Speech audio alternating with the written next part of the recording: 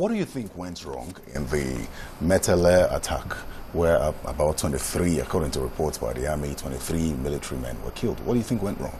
I'll tell you something. You see, our army is a very highly trained army. Our army is a very mobile army. But sometimes in war, you find, depending on the top echelon of command at certain operation areas, you find some form of laxity. We are in a defended locality, for example, and when you drop your oars, the enemy strikes. Very importantly also, troops need to be educated on counterintelligence operations. Counterintelligence operations should not be left to members of the intelligence community alone. All of the people that come to sell things to them at their camps, all of the people that fraternize with them one way or the other, supposed civilians, could be agents of the Boko Haram group. And the moment information gets to Boko Haram group through these agents, how that the soldiers have relaxed their guard. Because there comes a time, sometimes out of battle fatigue, soldiers may relax their guard. So it behoves command to be able to do what you call switch operations, switching men who have gone through what you call battle stress and bringing fresh men to the front lines in order to ensure that your command, either at battalion level, platoon level, or section level, is always fresh and ready for the fight.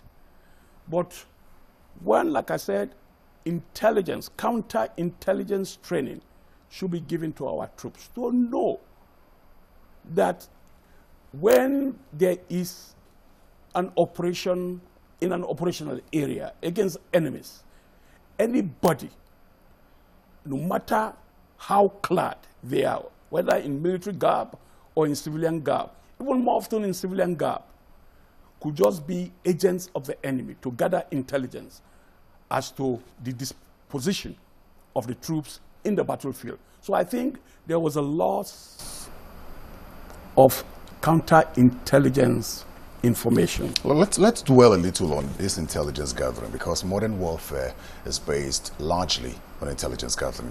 Does it appear as though we're getting it right in that regard, or better still, what can we do to improve on our intelligence gathering?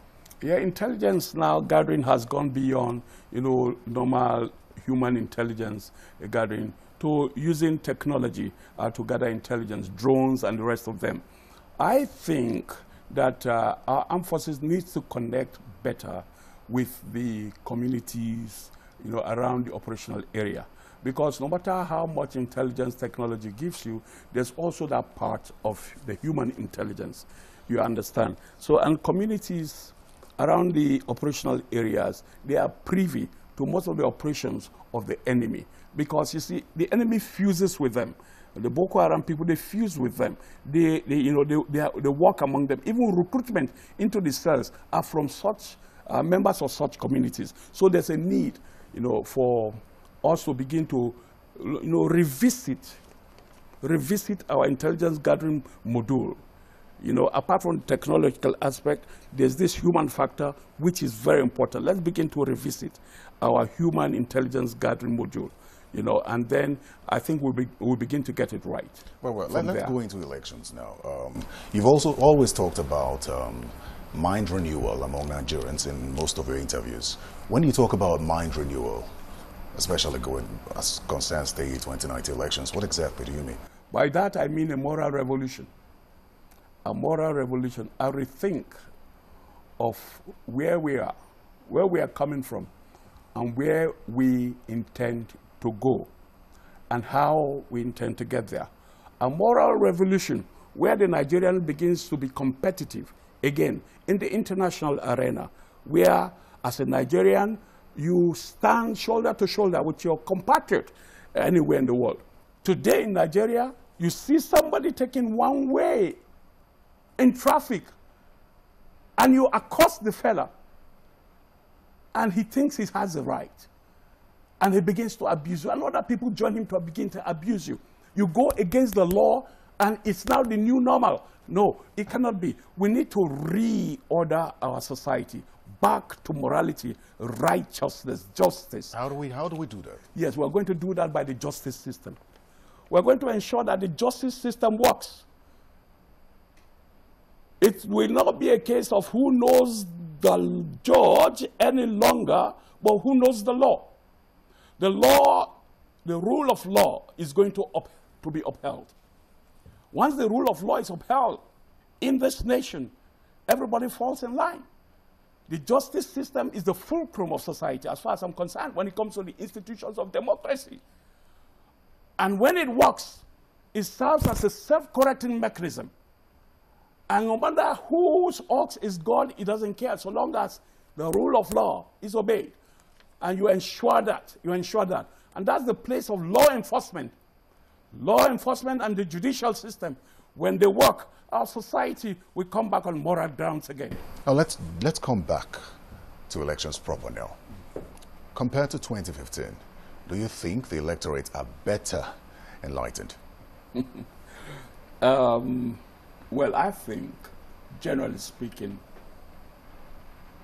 the electorate are better enlightened.